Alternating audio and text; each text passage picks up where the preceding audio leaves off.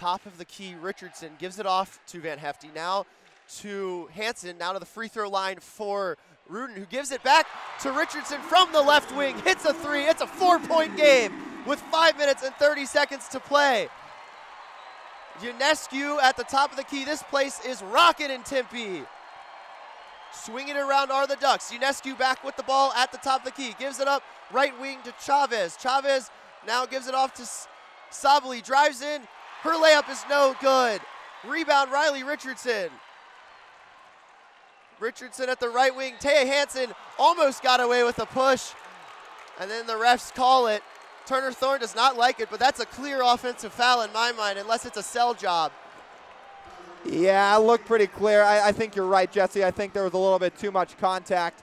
And it's tough because ASU looked like they had a step in transition, but now the ball goes back to Oregon. I think Turner Thorne might be more upset with the late foul call there than the actual foul call itself.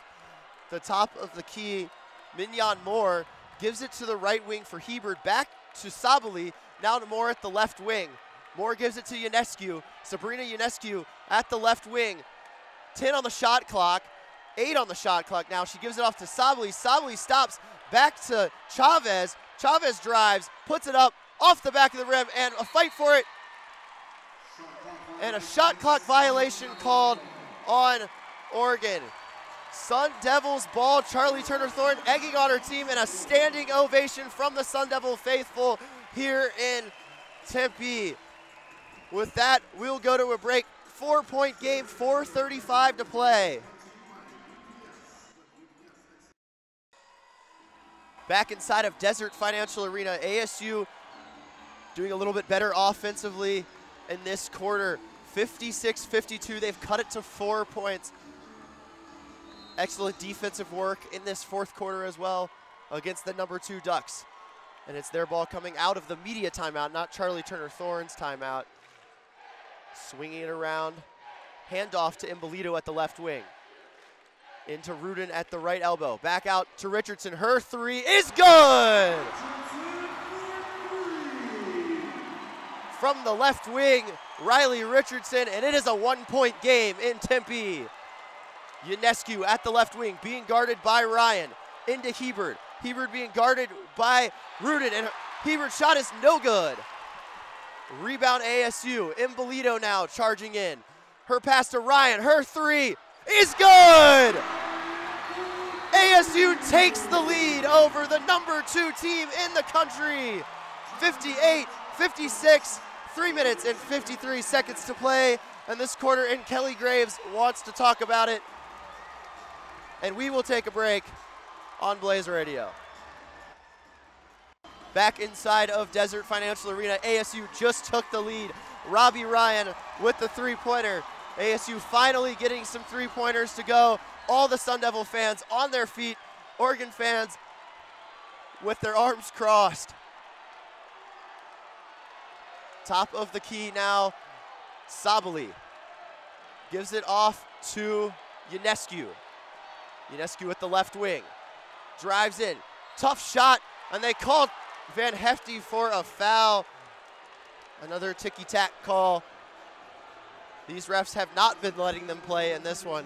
And Sabrina Ionescu will go to the line. Her first free throw attempts of the season. The terrific senior, 89.3% from the line. That's her career high.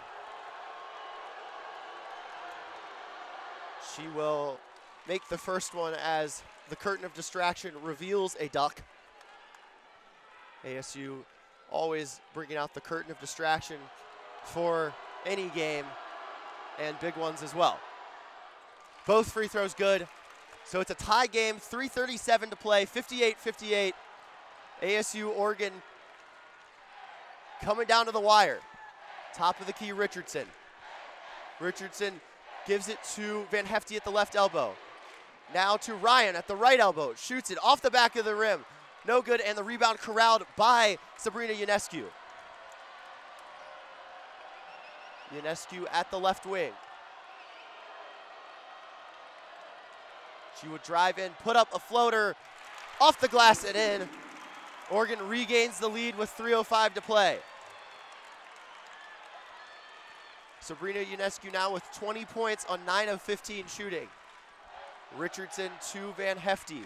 Now to Ryan. Ryan to Rudin at the right elbow. Back out to Richardson at the left wing.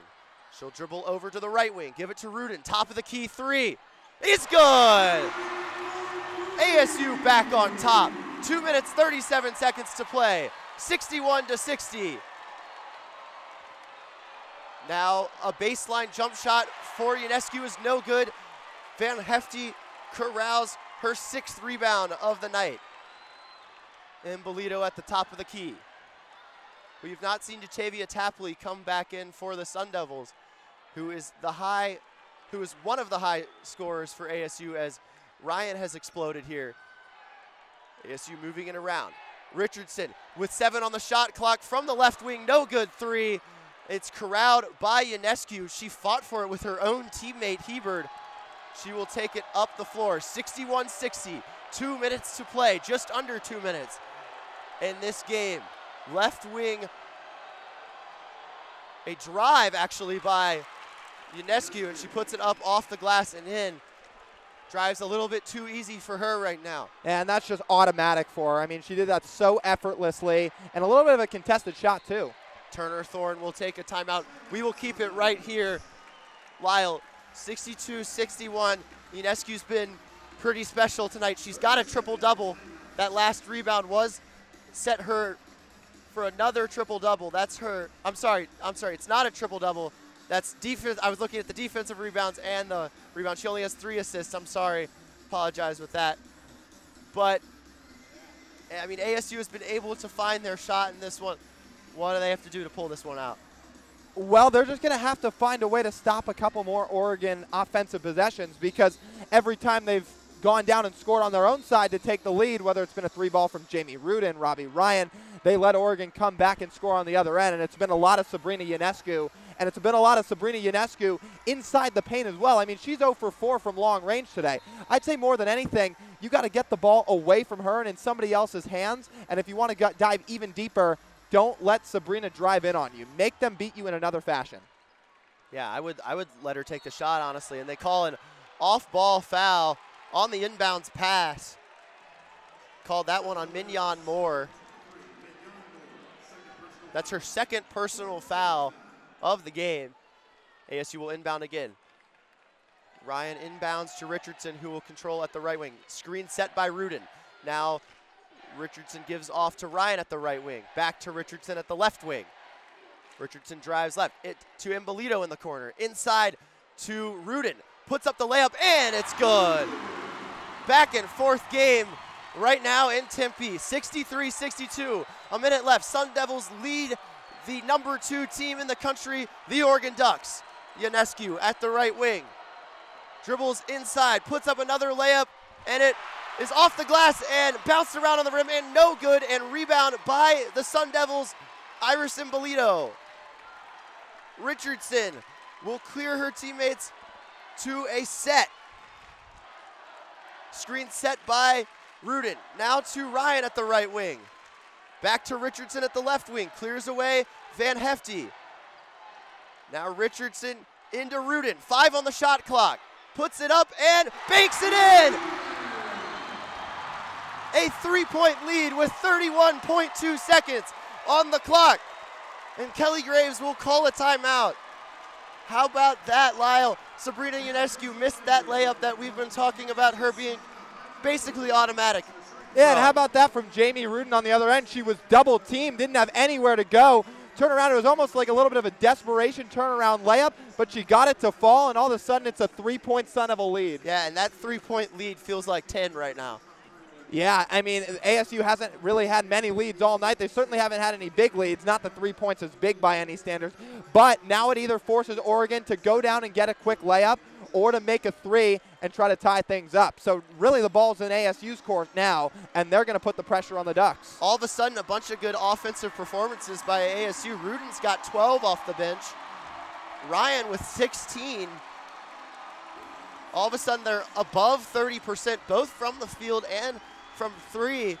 It's been a completely different fourth quarter offensively for the Sun Devils.